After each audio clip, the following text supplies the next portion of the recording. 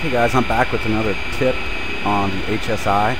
A lot of people are wondering how to react to the ATC call when they say fly 060 for 8.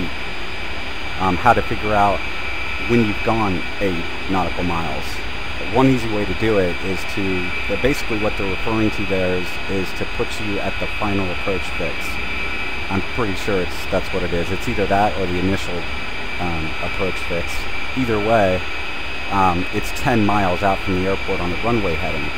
And to know that you're there, just make sure that you've got your waypoint selected as your initial position here.